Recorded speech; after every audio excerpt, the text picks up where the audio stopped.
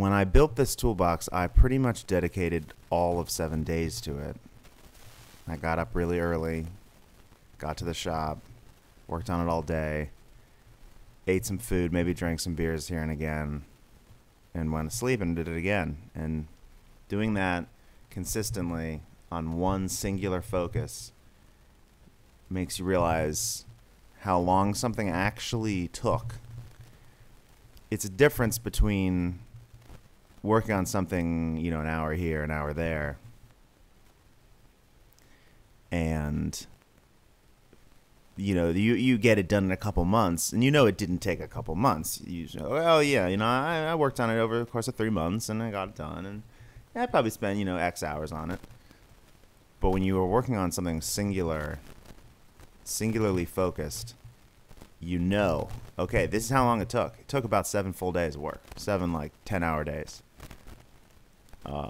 I wasn't goofing off. I wasn't on email. I wasn't checking social media. I was just working on this thing. And it's great, and it's cool to do that. And you see the results of your efforts manifest itself slowly right in front of you. And that is, I mean, it's crazy. I don't know how people do anything, actually, without having some amount of singular focus, because it's so easy to get distracted by a million things.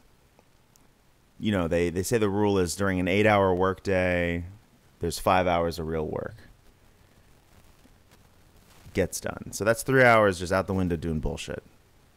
Probably not even work-ish stuff. It's probably 5 hours of what you would call the normal office work. So like meetings and email bullshit, and maybe doing some programming if you're a programmer, or some writing if you're some knowledge worker or whatever like that. But the other 3 hours is goofing off, checking social media, going to the bathroom, taking breaks, taking lunch, talking to your couple, you know, da da da da da da.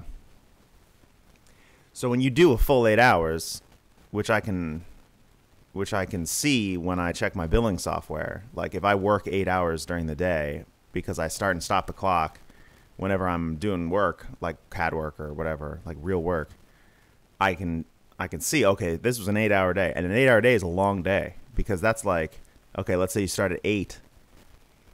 So then lunch, so that's 4 hours, and then another 4 hours gets you to the afternoon as solid work. So when you do like a 12-hour day, you're like there all day. And when you do that physically, building something, you're working, it's hard. It's a whole bunch of work. And it's amazing that people don't do this more. And it's sad that we are in this distractibility, attention economy, where it passes for getting stuff done, slowly chipping away at it, or doing just enough to push something forward instead of separating yourself and doing something right. So that is what this taught me. And you sit there as the world swirls around you, slowly chiseling out a mortise or whatever, and realize that you have to dedicate yourself singularly to these activities to keep that inspiration going and keep the excitement and the focus on the detail that you're working with. And so you're making something, you're like bringing it into the world, and it's like a part of you. Once it exists, it is the manifestation of your current abilities and design intention.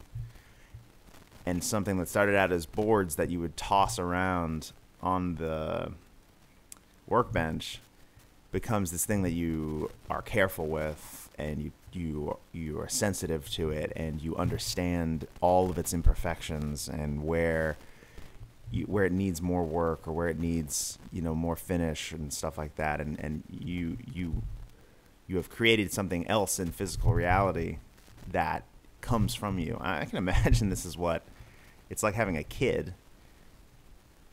When you put all this effort into something, and it's there. I mean, it must be awesome.